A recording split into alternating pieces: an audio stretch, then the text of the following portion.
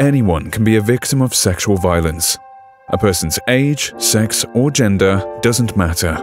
What one is wearing or doing doesn't matter. What matters is the support that she, he, or they receive, and the first 72 hours after sexual violence has been committed are critical. In the first 72 hours, chances of getting better treatment for injuries are higher. This includes cleansing of tears and cuts, suturing of wounds, and examining further complications. HIV/AIDS can be better prevented if post-exposure prophylaxis treatment is given within the first 72 hours.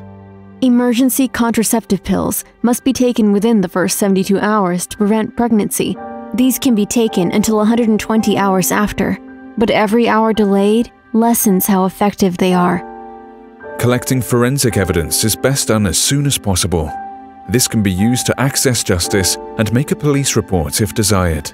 Proper examination by skilled, caring, and correct authorities, while respecting proper order of how evidence is handled, is a must. This keeps it reliable and prevents it from being destroyed.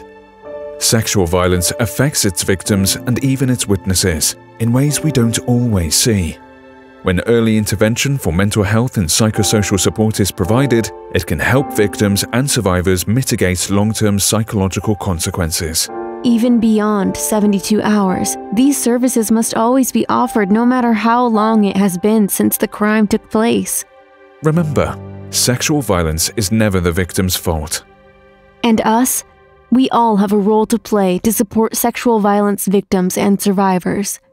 Especially in the first 72 hours.